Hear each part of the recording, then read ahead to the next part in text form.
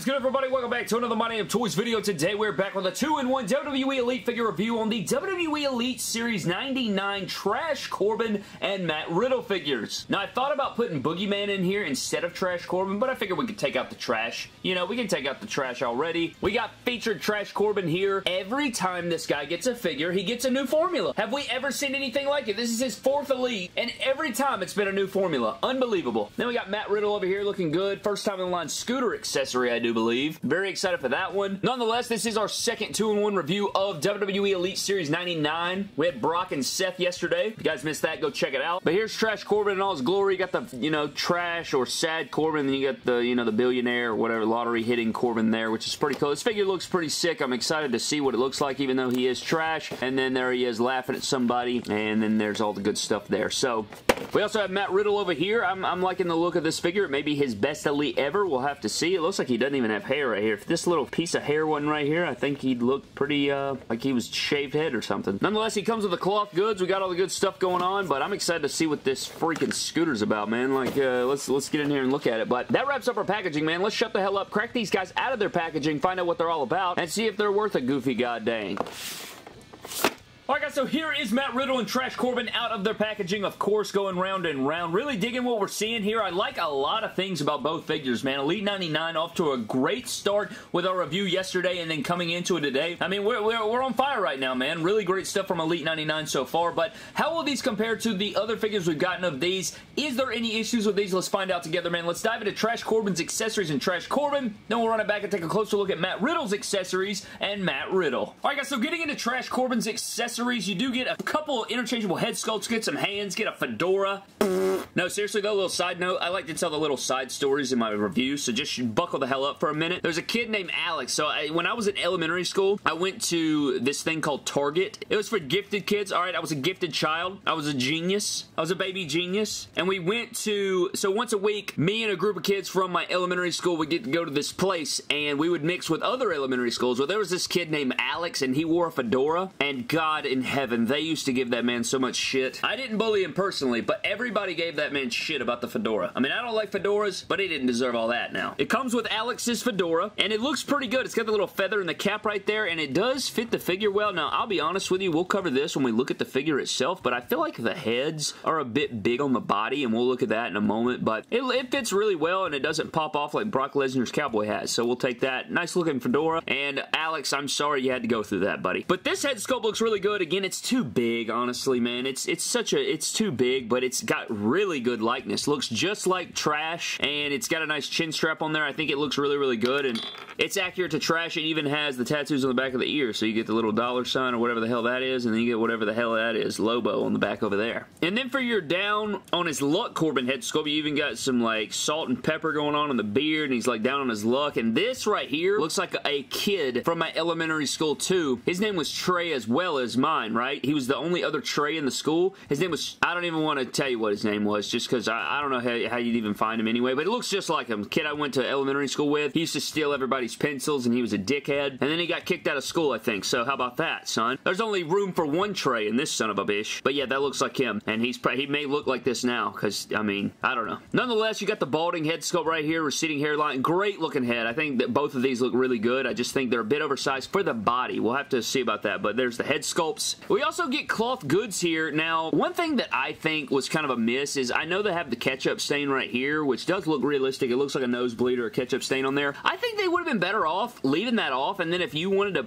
get the shirt like this and then put it on there yourself, you could, because it's just so random, man. I think I'd rather have a blank shirt to put on a lot of different people rather than have that on there. I don't know if you could bleach that off. I don't know if you could acetone that off. I doubt it, you know, but it's a nice button-down white shirt. I wore one of these the other day, and it looks just like it. We're going to see what it looks like on the figure later on, but this could work for a lot of guys. You could probably put it on some other people for fix-ups and customs, but it looks great. Quality as hell. Elite 99 bringing the smoke. And then you get interchangeable mic holding hands, and he comes with his own pair of Kawhi Leonard Ricochet entrance handshaking hands, whatever the hell. Does anybody out there know why I call them the Kawhi Leonard Ricochet hands? I feel like only OGs of the channel remember that.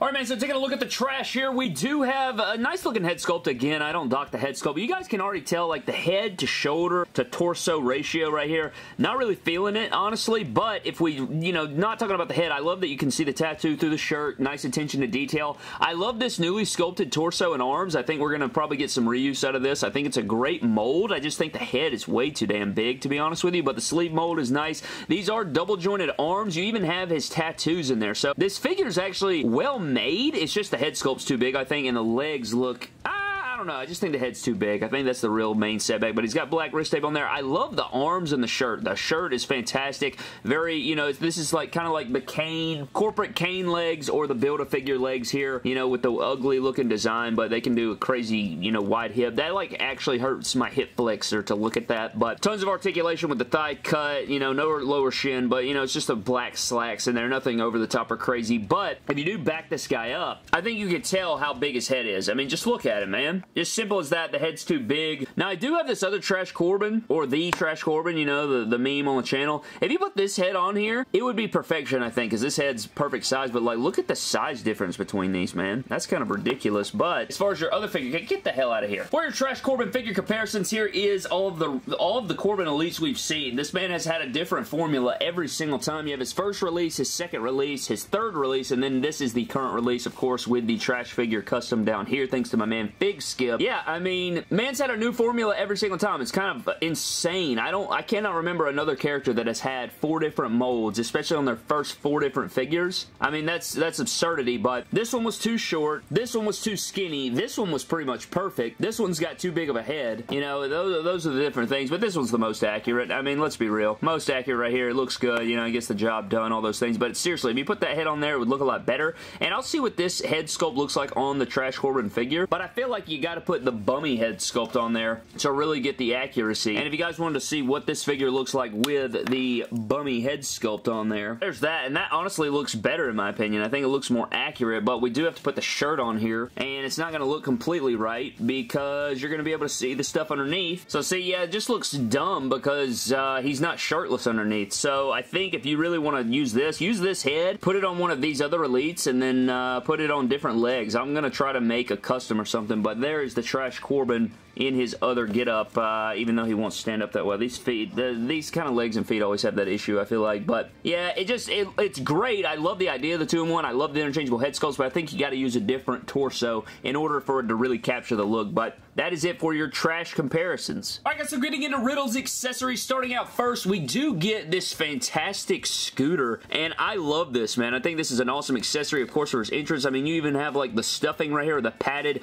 handle right there. This is just all solid black, but you get some nice sculpts here. Now, it does separate right here, which I figured out, I guess, to store away or something, but I guess you could use it in a match, you know, break it over somebody's head, I don't know, but it does have operational wheels right here. So that works. You get the platform there, and then you do have the color there, so I guess you can hit people in the ankle with it, but it is operational, and, you know, we took a look at it with him on there for the intro there so you guys could see it, but I think it works out well. I like it a lot. I think this is a great accessory, and I, you know, hope we can get some usage out of this somehow. Outside of that, we do have the purple Hey Randy shirt. Not my favorite shirt ever. Kind of, honestly, not a good shirt at all, and I don't feel like the colors are accurate. I feel like this is, like, way more green than the actual shirt. The shirt was, like, a Volt, not green like this, but I guess it doesn't matter that much. But, you know, it fits the figure solid. It gets the job done. It is a shirt that he wore, and it's a cloth shirt, so I always take a cloth shirt. They always give Riddle his slides a cloth shirt or a cloth accessory of some kind, and then his hat, and I always like it, but there is the shirt. They also have his black hat here with the, you know, the RK Bro logo on there with the Viper, and then the hat and the hair coming off, you know, for Riddle and Randy Orton, but this looks good. I like it. Does it fit the figure? As far as it fit in the figure, I think it fits on there good. It kind of doesn't really grip the head, but it still looks good on the figure nonetheless, but it will fall off there. So it does sit on there good. It just won't grip his head, so be aware of that. We also get black slides, which we have seen a couple times now. I think we did get black slides on his last Elite, but the slides look good. They match the gear well enough, you know, so it doesn't really bother me. I'd like to see a new color, but it's not the biggest deal. They're a nice sculpt, and they fit the figure well, so I always appreciate the slides. And then for interchangeable hands, you do get the mic holding hands.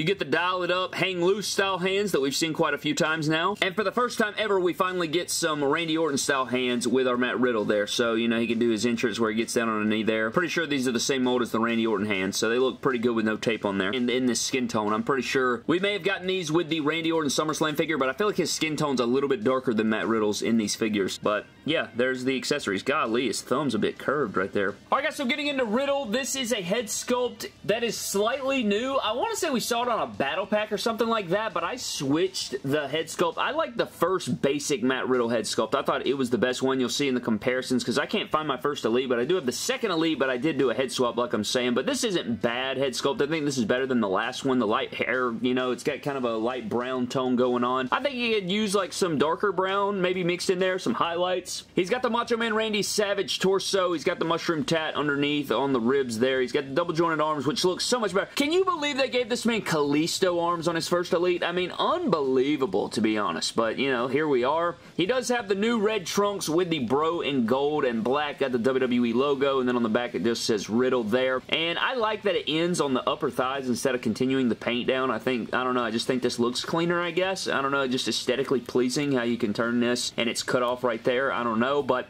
he also has the lower shin cut. He doesn't have any, you know, anklets on this time though, so, but he also has his bare feet there that he can beat the hell out of you with. But this figure is pretty solid. This might be, I know the first Elite was in white and gold and black, which is, you know, just bonus points for me, but this figure may be my favorite of the three Matt Riddles. I just like the colors of this one and the head sculpt's solid, even though if you take this one and compare it to the second Elite that I put the basic head on, I like this head sculpt the most. His first ever figure, I think. I like the hair color better. I like the head sculpt here. I think it has better likeness. There are both up next to each other, and then you gotta get his boy in here. So, you know, you gotta get Randy Orton in here, and these look really good up next to each other, I'd say. So, you know, we had the Elite 98 Randy Orton, and then the Elite 99 Matt Riddle, and these look good up next to each other. And RK Bro, genius name for a tag team, and I'm sure that we'll probably get a couple more Elites of these guys. Maybe, I don't know. But I feel like they got to clash at WrestleMania, you know, once Randy Orton's back full and good to go. One of my favorites ever, and Matt Riddle has been really enjoyable. But before we get out of here, I do want to take the scooter again and kind of show you guys what it looks like on the figure there. So, you know, you can prop him up there. You do want to feed the handles through here.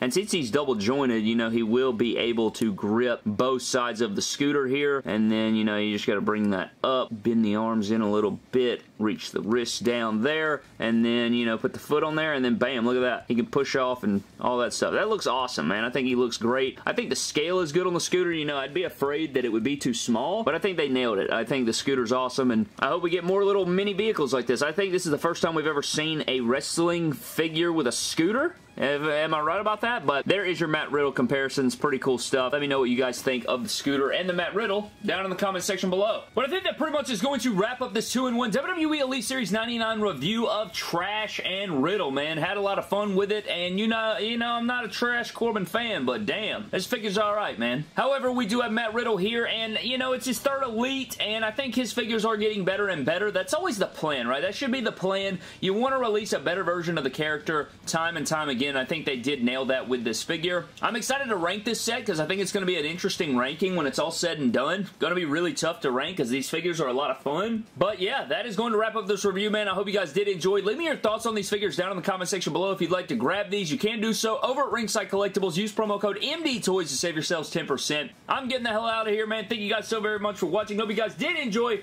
Leave me your thoughts down below, and I'll see you guys in the next video. Have a blessed one.